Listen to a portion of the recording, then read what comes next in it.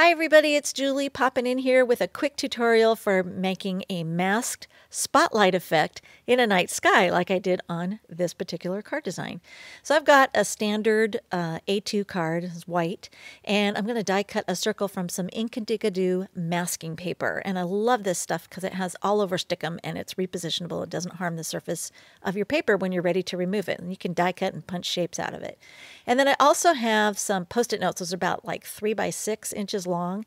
So you could use masking tape if you have masking tape, but I need a straight edge, and I'm going to figure out where my beam of light is going to end up, and that's where the circle mask is going to come into play. So it's going to end up over here in the upper right.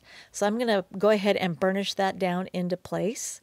And then I'm going to go ahead and grab a pale blue ink and this life-changing brush. This is one of the bigger ones. And I love this for creating blended effects. And I could never before get a really nice soft blend until I got these brushes. So they're just like my secret weapon for getting that really pale blended ink background. So I'm just trying to highlight the edges of this circle mask. And it's going to be hard to see what I'm getting right now because it's such a pale color of blue. But when we get to the end, you're going to go, oh, I get it. It's going to define where that beam of light is showing up in the sky.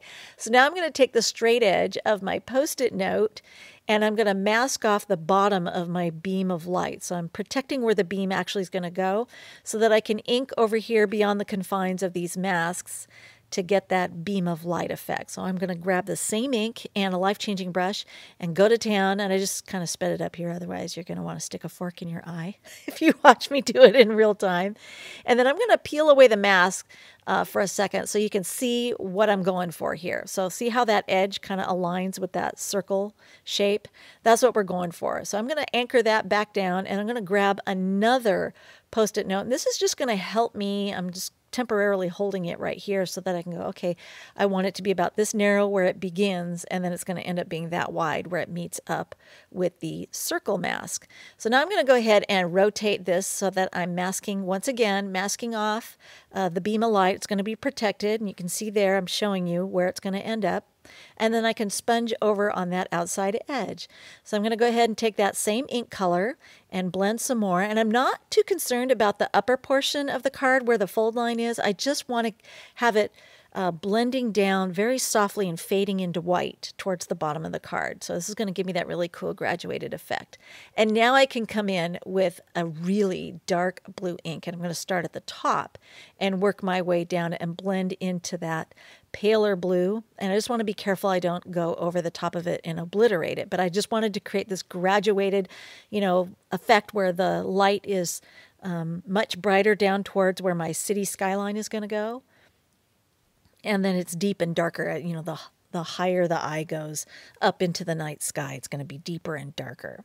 So now I'm going to go ahead and reposition those masks so I can come around and do the other side of that beam of light. And again, I'm just taking really good care to not drift too far down the card front so I have that nice graduation of those colors happening. And so now when I peel all the masks away, you're going to see how I got this really cool beam of light projecting up into the sky, just like you would see, I don't know about you, but I've been in places where they beam those out and they're advertising something. It's like the bat signal, right?